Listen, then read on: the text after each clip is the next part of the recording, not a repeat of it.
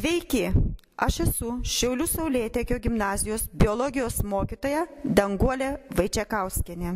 Hello everyone, I am Kristina Urbanenė, a teacher of English at Šiauliai Saulėtekis Gymnasium.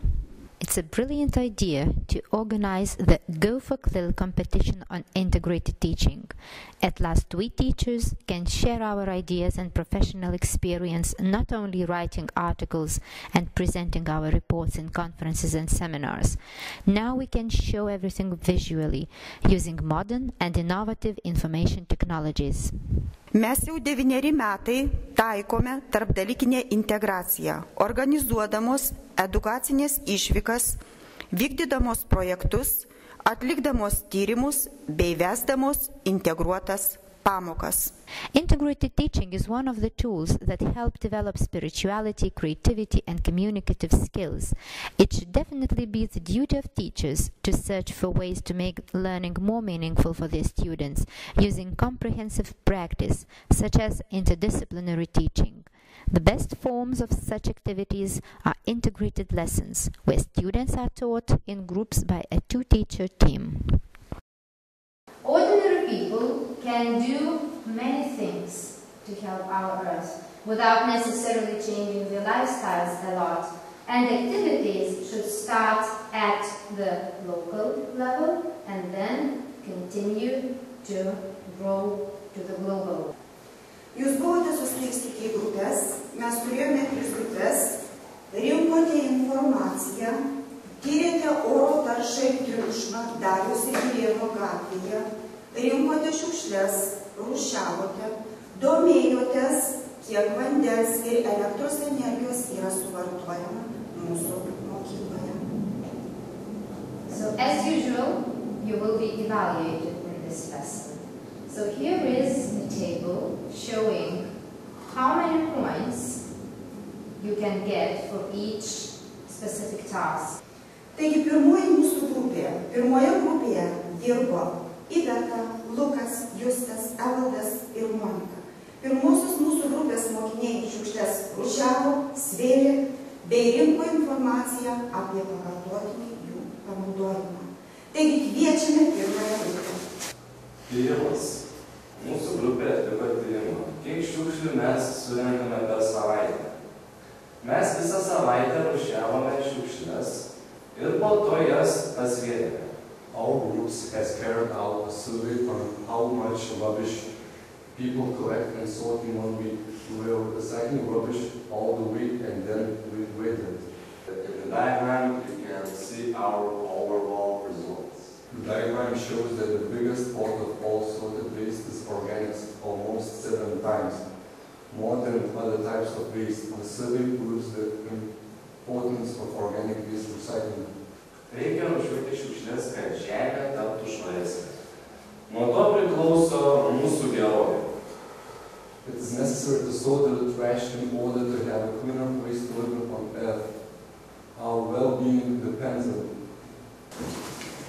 Now I would like to ask the second group to present their survey about air pollution and noise pollution. Good luck.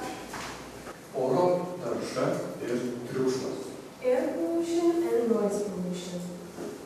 Triukšmo poveikis. Tai psichologinės problemos, klausos sutrikimai, širdies ligos, akių ligos ir virškinamojo trakto ligos. Noise effects. Psychological problems, hearing disorder, heart diseases, eye diseases.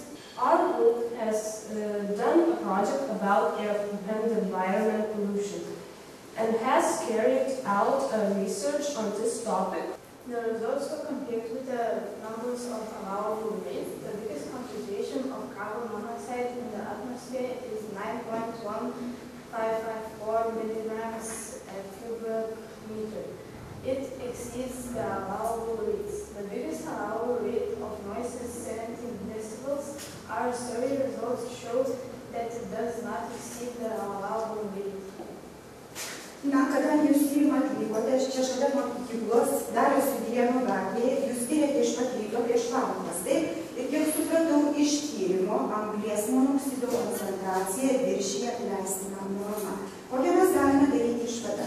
Taigi šį rytą vis dėlto geriau mums aiškinti būtent galbūt čia šituo takeliu arba kitų takeliu, kadangi labai daug mašinų pravažiuoja būtent Adaliaus Ilgėjimo gatve.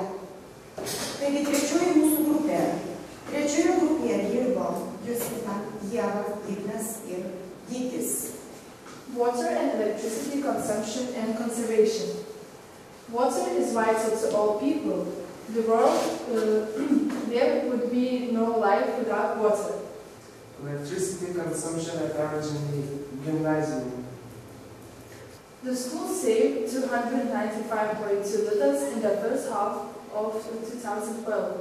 It can be said that the school community is trying to save electricity.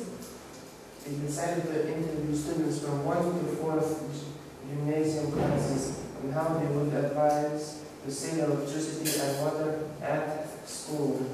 We chose 25 students from each age group. A total of 100 students participated in the survey. The results of the survey. The ways to save water.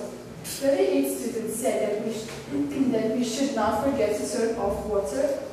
22 students said that automatic water taps should be placed in our gymnasium. 14 students said that water should be used at minimum rates. The time has come to start understanding the value of water and electricity. Before a world without clean water and a huge waste of electricity becomes a terrible reality. Apibendrinant šių tyrimų rezultatus, mes užpildysime ekologinę piramidę. Pirmoji grupė rašys, ką galima pakeisti namuose. Antroji grupė mokykloje, trečioji grupė mieste. Jūs turite 2 minutės. Jūs turite pasitarti. All together and write 2 sentences in 2 languages. Rūšiuoti šiukšles ir sutvarkyti parvačius maišytus. At school we should install automatic water taps, and at daylight we should turn off the lights. Yes. Car owners should pay for driving cars in the city, and reikėtų įvesti mašinų vairuotojams mokesčius už važinėjimą mieste. Our final results show that you have improved something. You have improved your socio-cultural, linguistic, IT, and scientific competencies. And I think that you have become environmentally friendlier. In order to find out how well you know the topic, we will give you the test in 2 languages.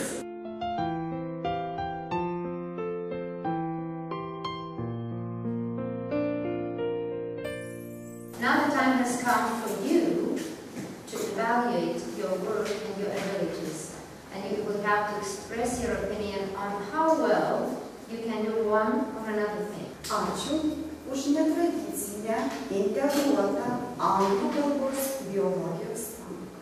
Iki kitų susitikimų kitose pamokose. Okay, so I would like to thank you.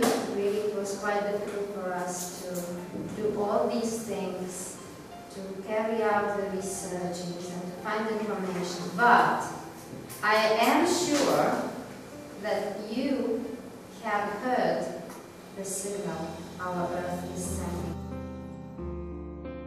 I liked integrated lesson. It gave me such a useful experience. I would love to have every lesson like that because it improves my English. Man patiko dalyvauti tokioje neįprastoje pamokoje. Gavau naujų žinių iš anglų kalbos ir biologijos. I think this lesson was interesting and useful. Now I know even more about recycling, air and noise pollution, and about water and electricity. I also learned how to work in groups. Sudalyvavęs netradicinėje pamokoje įgijau naujų žinių bei susipažinau su aplinkosaugos problemomis. Manau, tokių pamokų turėtų būti daugiau. This integrated lesson was new for me and I like it. I improved my English and biology, my abilities on working in a group and carrying out the research. I'd like to have more such lessons in the future.